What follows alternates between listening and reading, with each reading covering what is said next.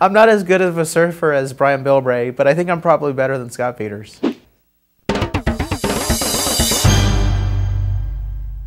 There are some in the LGBT community that just can't get over that there would be a gay Republican. And that for them, they don't see tolerance and diversity within the LGBT community to include gay Americans who happen to be conservative or gay Americans who want to be registered Republicans. Ultimately, I believe that if we're going to have full equality in this country, we have to have change agents within the Republican Party.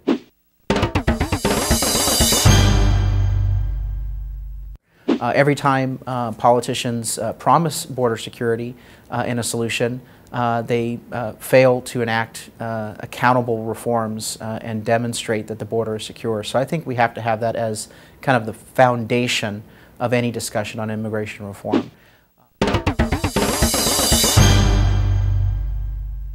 If you're going to put the lives of Americans on the line, then you had best satisfy these two criteria, that it's an issue of national security and we have a thoughtful plan for having a successful outcome.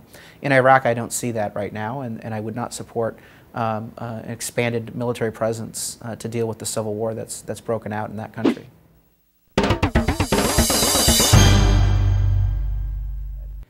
In politics, it's a rough and tumble business. And so I've always said, don't let the haters get you down. Don't worry about things that people make up or people criticize you for. Continue to speak from the heart. Try to stand on principle and try to just continue to do your best. Stay positive in your focus and everything will work out.